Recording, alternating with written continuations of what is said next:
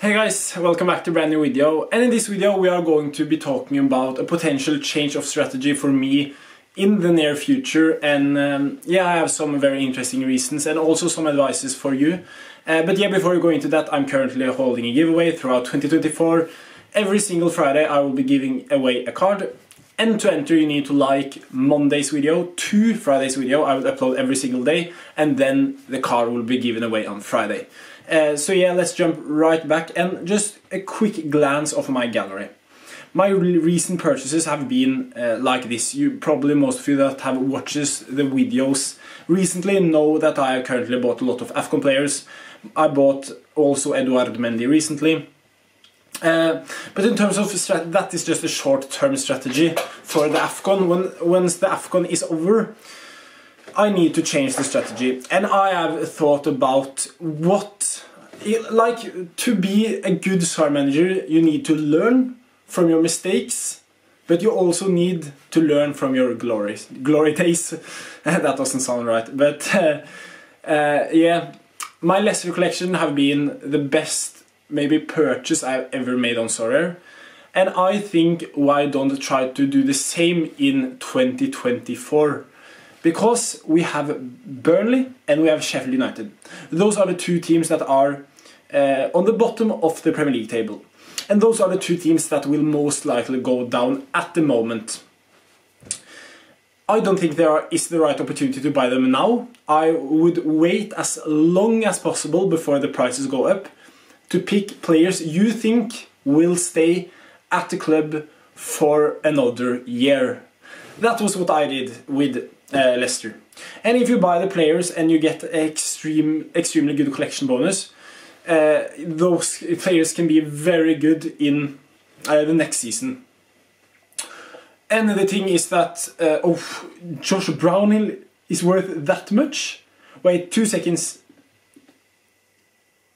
Oh no, oh, that was just the total valuation of the starting 11.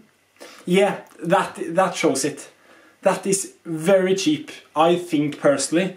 $94 in limited for the entire starting 11 for Burnley. Next season in the Championship, I think if they go to the Championship, I think they will be extremely good. Extremely good. Especially if Company stays and plays the same style of football as they did last year. And the things you want to look at, and coming back to my strategy, is that I think when there are like 5 or 6 weeks until the end of the Premier League season, I will try to pick up players from Burnley, from Sheffield, from the teams in the Premier League, and also maybe some other leagues that hasn't been performing and are very likely to get relegated.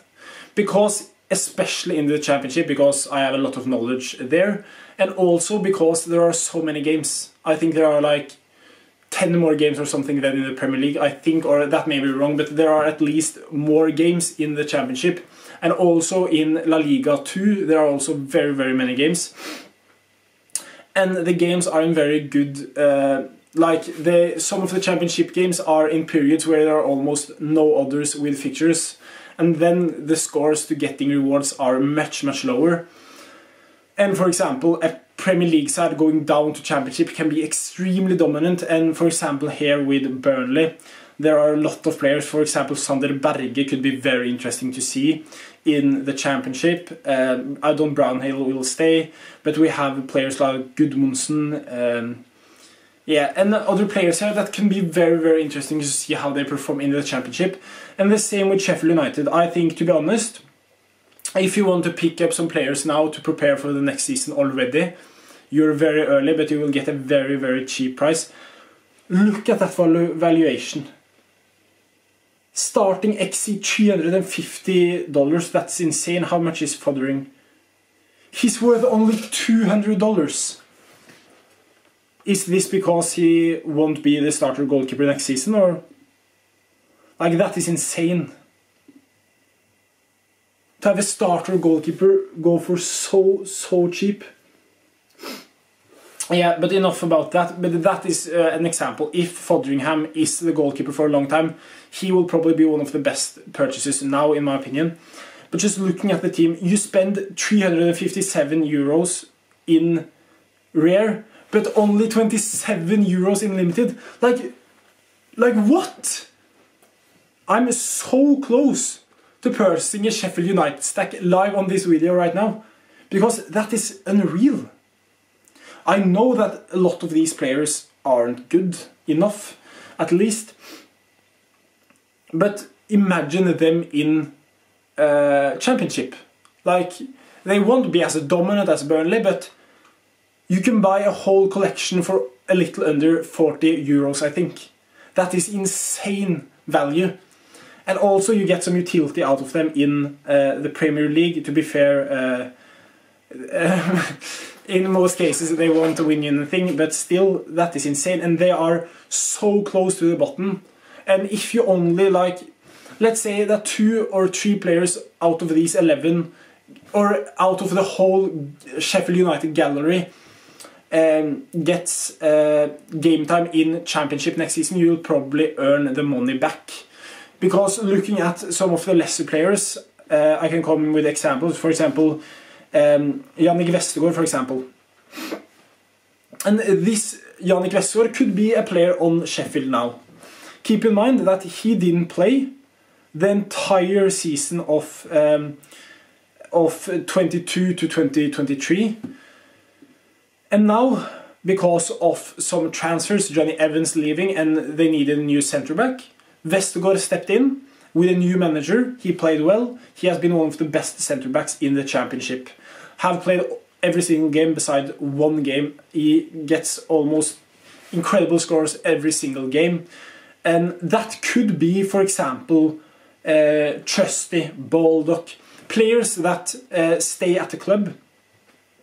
And Vinicius Sosa is a player that I really like, really fancy. But he doesn't have a new season card. No, he doesn't. Okay, so there are some players that doesn't. So if you are going to buy a brand new collection, that is what I would personally do.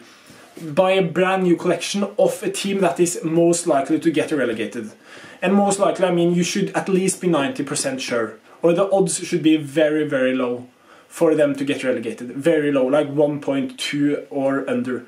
That was the case with Leicester. Because you don't want to spend a lot of time, a lot of money, and Sheffield United, for example, stay up. But we can see now that Sheffield are on, I think they're on like 8 points. We can check the Premier League table.